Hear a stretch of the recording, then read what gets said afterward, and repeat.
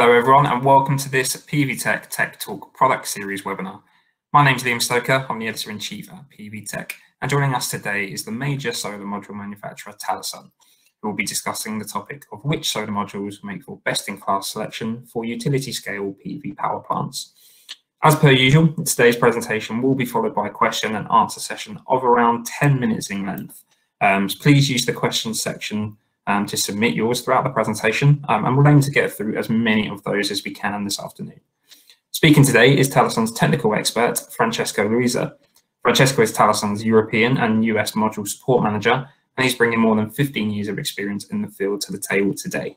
So I'm sure we'll be able to get through plenty of technical detail, but without further delay, I'll hand over to Francesco to begin today's presentation.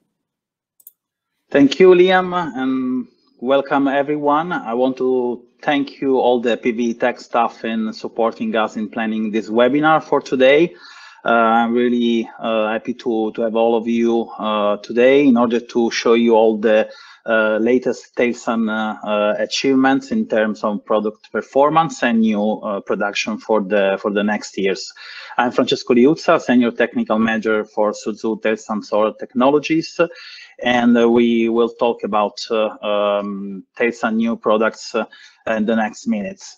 So our presentation is divided in 4 sections. I will start with the company profile introduction, then with capacity and roadmap forecast, again with the product series, details, and product performance features for your projects and utility scales systems.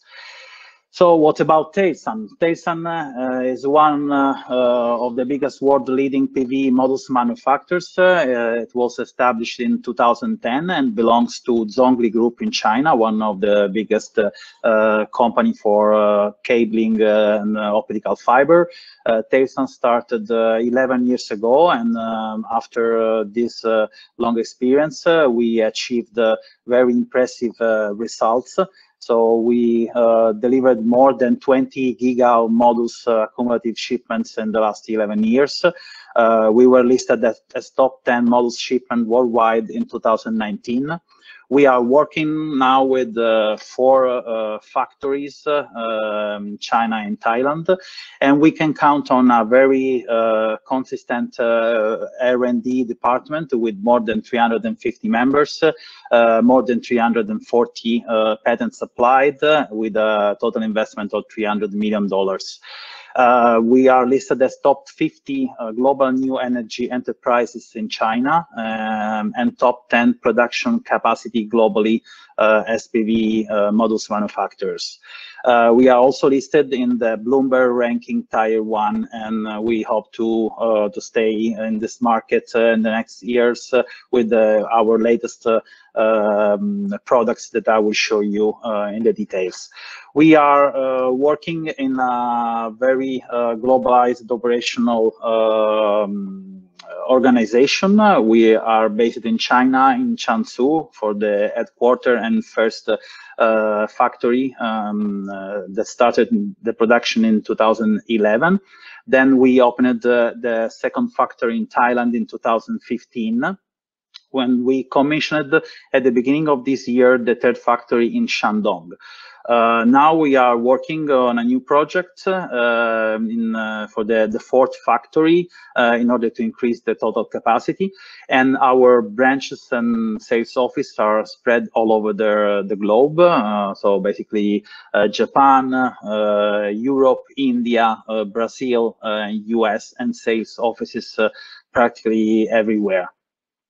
So feel free to contact wherever you are. So let's talk about our capacity and roadmap.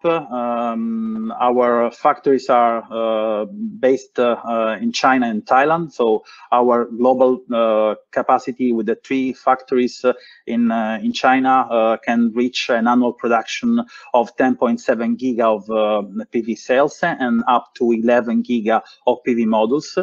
And we improved last year in order to be able to produce the the latest bigger models, the equipments in Thailand, in order to supply all the overseas markets, especially the US market. And we are able now to produce more than 2 giga of PV modules per year in Thailand. Recently, last week, our president, Mr. Dong, announced that Talesun is planning to achieve a target of 15 giga by the end of this year. Our technology and our R&D, the department is putting efforts in increasing sales technology and sales efficiency. Our production is mainly based on mono-PERC production. We already achieved a record of the 23.5% for sales efficiency mono-PERC technology, and we are working also on high efficiency programs in order to include the different technologies like the heterojunction. You can see here the forecast for the next 3 years for the mono-PERC and heterojunction sales technology efficiency roadmap, and we are also working on N-type. So by the end of this year, we should be able to add 1 giga capacity of high efficiency cells. So if we report the cell efficiency results to our modules technology roadmap, starting from the latest production of last year, of 2020, we are still producing the 158 millimeter series modules, and we will still produce them up until the end of 2021. Then we added last year the 166 millimeter production, and this year we started with the 182 millimeter production up to 590 watts. We are also working, and we are in the certification process. We will complete this new project for the 210 millimeter series by the end of July, and the first 210 production will start in Q4 2021 in the new factory in Sukyan. So basically, we are working now forecast for the next 3 years in order to reach a higher peak power close to 700 watts. But right now we are able to deliver and produce models up to 590, and soon by the end of this year up to 660. Let's have a look about our product series. So our production lines are based on 2 series: monofacial models called commercially Bistar, and bifacial models called Bipro. You can see here, according to the different cell size, starting from the smaller 158 millimeters, so then 166, 182, and 210. We are using the most reliable technologies in the market, starting from the half-cut non-destructive technology at low temperature. Multi-bus bars starting from 9 bus bar up to 12 circular bus bar for all our series. And we can reach by the end of this year a peak power of 660 watts, divided in monofacial and bifacial series. So closely to the specifics and features of models, here you have an overview of the 166 starting from the left, 182 and 210 products with the serial code names. Peak power starting from the smaller 60 cells suitable for commercial and residential rooftop applications, up to the bigger 210 660 monofacial. Here you can also have a look at the dimensions and proportion of technologies in the different cell size models versions. And same thing here for the Bipro bifacial models.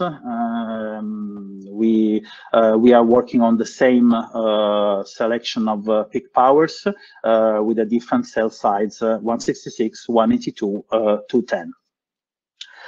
I did a summary here with all the serious features, the main technical specification, in order to give you a better, clear idea of our production. So from the left, monofacial, on the right, bifacial models with different cells quantity, peak power, model size, and all the production starting from the 182 millimeter series reached a modulus efficiency higher than 21%. So we are very proud of that. We are also working in improving the modulus efficiency in reducing the cell gapping and increasing, of course, the cells efficiency. And regarding the bigger models, we are starting in cooperating with some inverters company in order to validate all the high current bigger models 210 and be ready for the future design for the bigger projects. R&D department is also working in improving the container number pieces, keeping the safety in transportation, and in order to reduce the transportation cost that now are it's a very sensitive item during this last month after the COVID epidemic. So regarding the bifacial models, we started our experience 3 years ago with the 156 and 158 millimeter series. With a double experience. We started production with the bifacial with the transparent backsheet and double glass bifacial models, starting from the previous experience based on double glass for all cells monofacials. But at the end of this experience, we moved all the production to the glass technology, because we believe that glass technology is more reliable than the transparent backsheet technology, basically because glass is an inorganic material that can add reliability to the production. That's why we enlarge our warranty up to 30 years of lifetime power performance warranty, and with a lower annual power decline, lower than 0.45. Glass models give better PID resistance, proved by special test with an exposure up to 600 hours with a power loss lower than 2%. Give the glass add also more mechanical resistance and prevent micro cracks. And we can also work on special customized project with frameless bifacial models in order to adopt the self-cleaning property of glasses and increase power generation. Glass models are suitable for floating system, agriculture application, and we are working closely with many EPCs in Europe and US and also in China in order to customize special projects for agriculture, and recently also for floating projects and building integrated solutions. Let's have a look at our product performance and reliability. Talesun can count, as I told you before, on a very consistent R&D department. We can count on an internal certified lab according to the ISO 17025 in Changzhou, 5,000 square meters of laboratory where we can perform internal testing in order to exceed industry certification standards. R&D is also working in reducing temperature coefficients and increase higher power generation. All our models are tested twice for anti-PID effect, and at the end of 2020, 2020, so starting from August, September 2020, we adopted the new technology of the gallium doped cell generation. This was a very important improvement for us, for the technology itself, because it can reduce the effect of the light-induced degradation and the light elevated temperature-induced degradation. All our products are certified by the main certifying company like TÜV Sud, TÜV Rheinland, UL, and DEKRA. So this latest improvement gave us the chance to increase and enlarge our warranties for customers. So our monofacial production Bistar can count on 12 years product warranty and 25 years performance warranty, with the first year degradation less than 2% and an annual degradation lower than 0.55%. Bipro and bifacial models can count on a longer performance warranty guarantee up to 30 years with a better annual degradation lower than 0.45.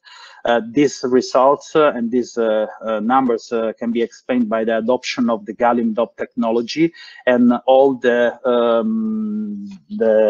reliability of these values are based on recent reliability tests and third-party reports made by TÜV Sud and DEKRA, according to the latest production 182 millimeters with gallium doped generation cells.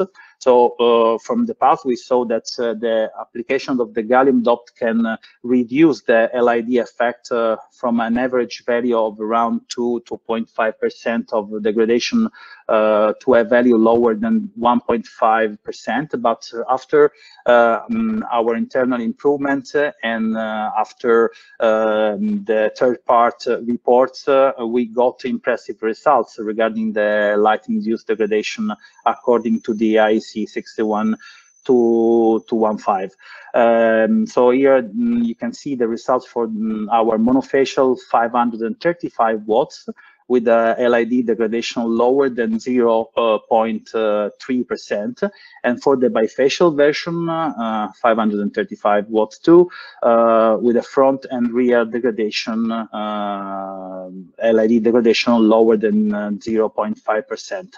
These are important numbers because all our features and specification are certified, but are also validated in terms of PAM files.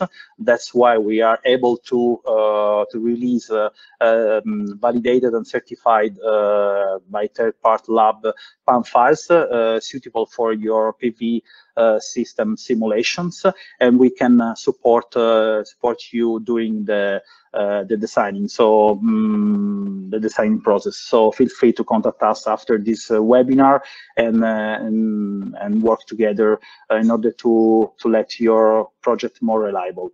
Let's have a look also at the third-party light elevated temperature induced degradation performance made by DEKRA with our highest peak power 590 and 585 bifacial. You can see that the LETID degradation for the monofacial is lower than 0.4% and for the bifacial lower than 0.8%.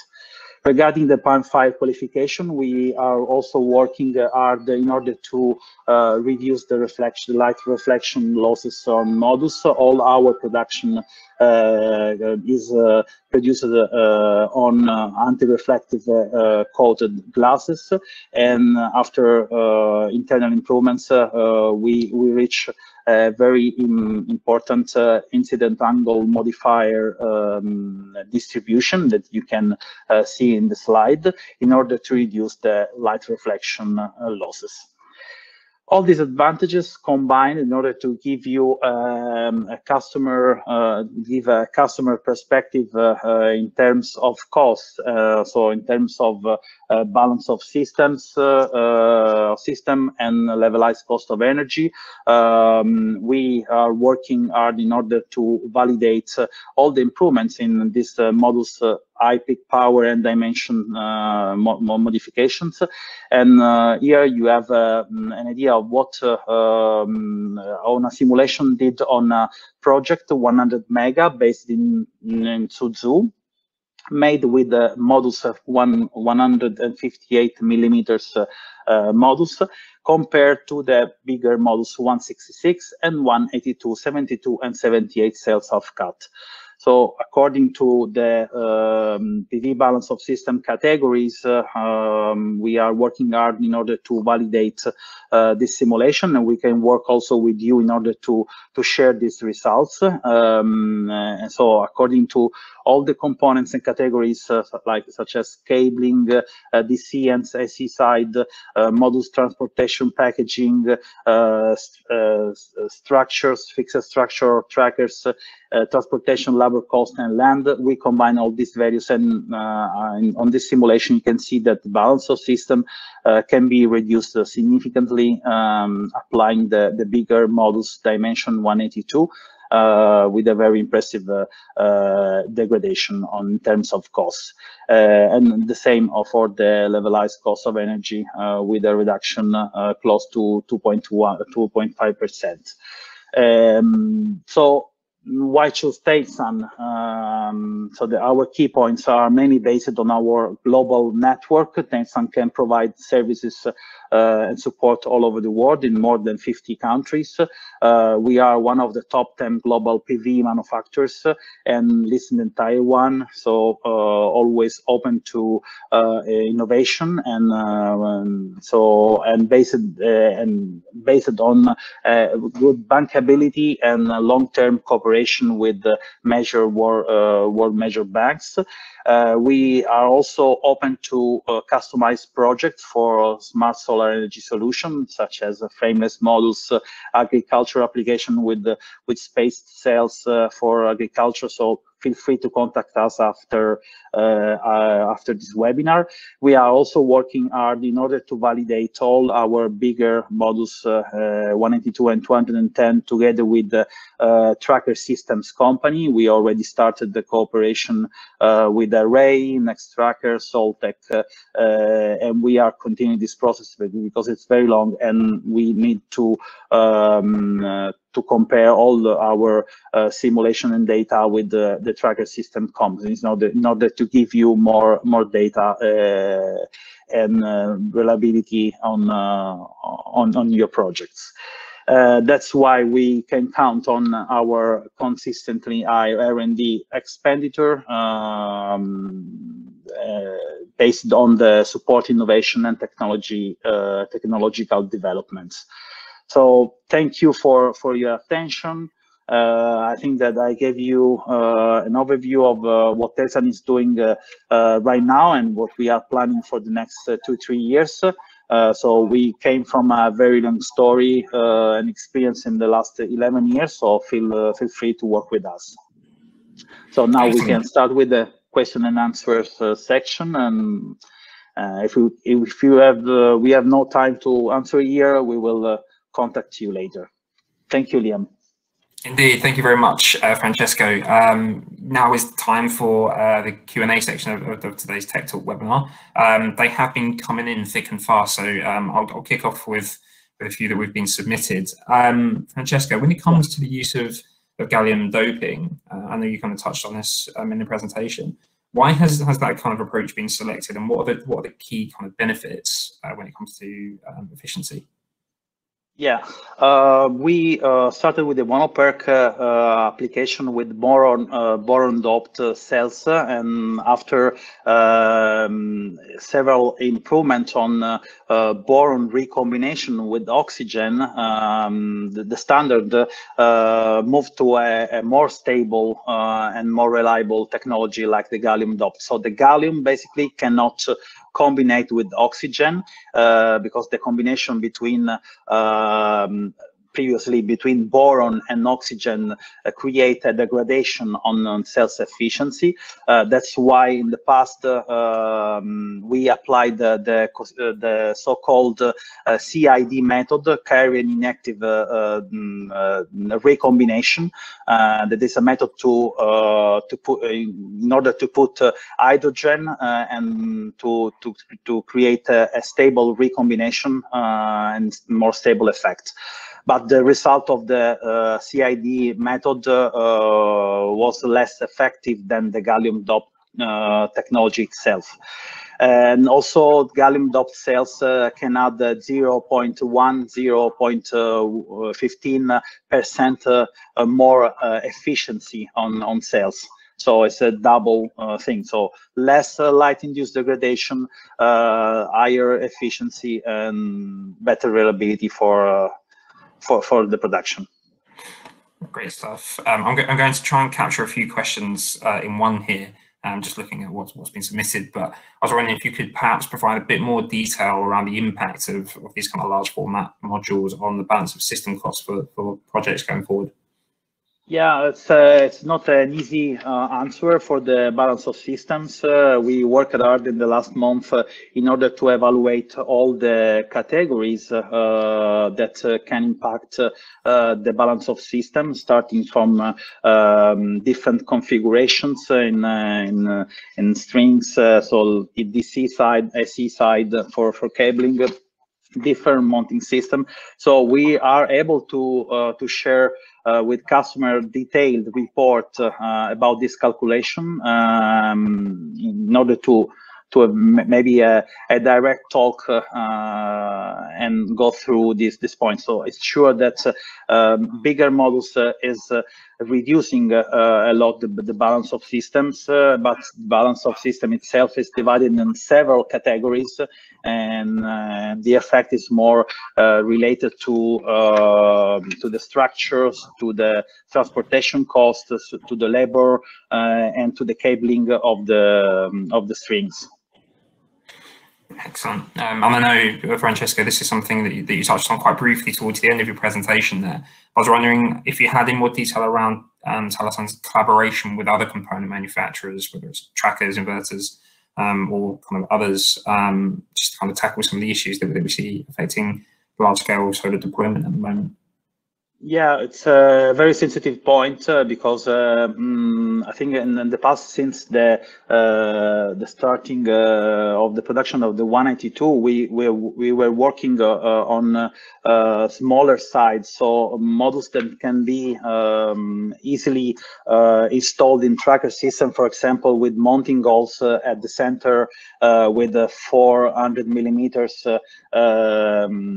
spacing holes.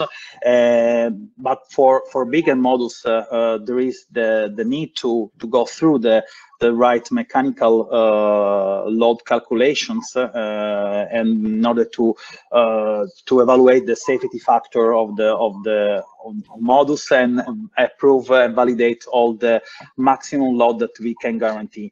That's why we have started the cooperation with some tracker systems company and also fixed system companies, and we will continue this process. So if someone from the mounting system and racking system is on this webinar, I hope to have some call together with some technical representative together with our technical department in China. So we will try to combine all the information that comes from China, Europe, and US that are the main, the most active markets right now, especially for the tracker systems. Okay, we have time for kind of one or two extra questions, I guess. I'll just kind of pick one from the list in front of me, but Francesco, what kind of testing has been accomplished to verify the efficiencies that have been associated with bifacial modules that you've kind of shared today? Yeah, we are still working with the IEC standards, but we are waiting also the application of the new standards, the 2021 IEC for the bifacial. So our nameplates report the bifacial STC conditions as the first version of the IEC. So we will also update all the information once the regulation will be completely ready. But basically, our calculation are based on a double check. So on a full calculation of the bifaciality factor, calculating the STC condition of the rear side, and also the bifacial STC condition applying a lower irradiation on the rear side up to 135 watts per meter square. That is a standard that now is going on for the new IC regulation.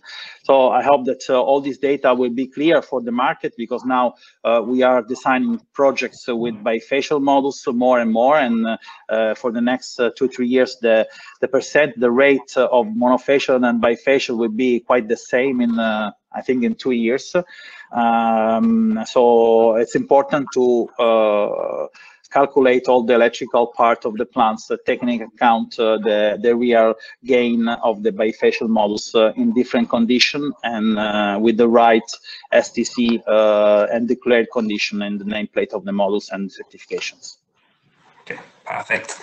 Unfortunately, I think that's all we have time for this afternoon. I know there's been quite a few questions that we haven't got around to answering, but rest assured, if you have been able to provide your details, then we will endeavour to get kind of answers over to you.